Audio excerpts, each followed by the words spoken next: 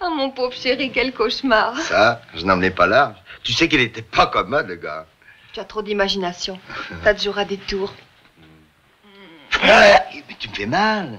Mais tu as une bosse? Une bosse? Oh, une énorme bosse. Mais c'est vrai. Juste à l'emplacement du coup de matraque. Dieu, qu'est-ce que c'est que ça?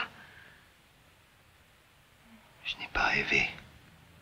C'était bien lui, Fantômas.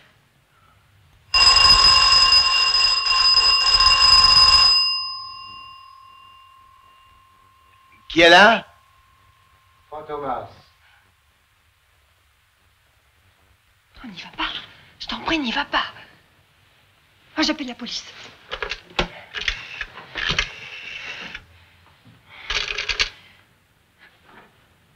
Oh, regarde. Le fil est coupé. Ouvrez! Oh, je t'en prie, n'ouvre pas. Ouvrez! Mais vous m'aviez laissé 48 heures pour l'exécution. Ah, vraiment? Ici, police, commissaire Jules, ouvrez! Allez, ouvrez! Allons! Ah, bravo, commissaire, j'ai bien marché. Eh bien, moi, je ne marche plus, messieurs. Mais qu'est-ce qui vous prend, commissaire? Vous êtes devenu fou? Oh, mademoiselle, hein, surveillez vos expressions, hein. Au nom de la loi, je vous arrête. C'est une blague. Non, je suis un homme sérieux. Alors, Fantomas vous a donné 48 heures pour l'exécution. Mais l'exécution de qui? L'exécution de quoi? Ben, il faut que je... Alors, on fait des cachotteries avec la police. On est en relation avec Fantomas. Alors, écoutez-moi bien.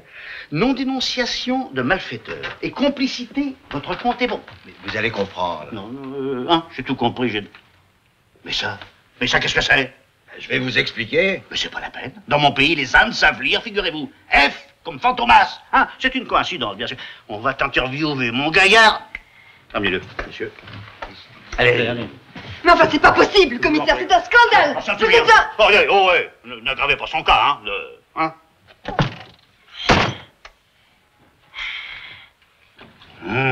Ce pâté de campagne, une pure merveille. Regarde. Tu boiras et tu mangeras quand tu auras parlé. 48 heures de diète. On n'a jamais tué personne, monsieur le commissaire. De plus, c'est excellent pour la santé. Allons, un bon mouvement parle. Mais voilà 2 jours que vous me posez les mêmes questions. Je vous ai dit tout ce que je savais. Oh, je ne peux plus. Ça va, non. C'est très mauvais pour les nerfs, monsieur le commissaire Levain. Ça suffit. Tiens, tu vas voir. Dis donc, ton article, il était faux, hein? Mais c'est exact, il était faux. Tu prétends qu'il était faux maintenant que tout le monde croit qu'il était vrai. Ben, c'est pourtant vrai.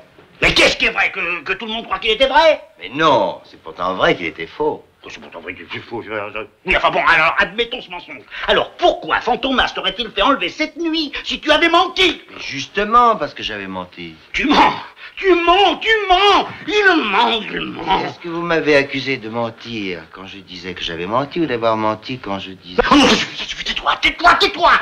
Non, écoute. Je ne te permets pas de me vous voyez. Enfin, je ne me permets pas de me tutoyer. Ça suffit, hein. Ça suffit, là. Écoutez, visiblement cet homme est épuisé et il ne peut plus suivre un raisonnement logique. Alors nous reprendrons cet interrogatoire demain matin. Alors messieurs, ramenez-le dans sa cellule.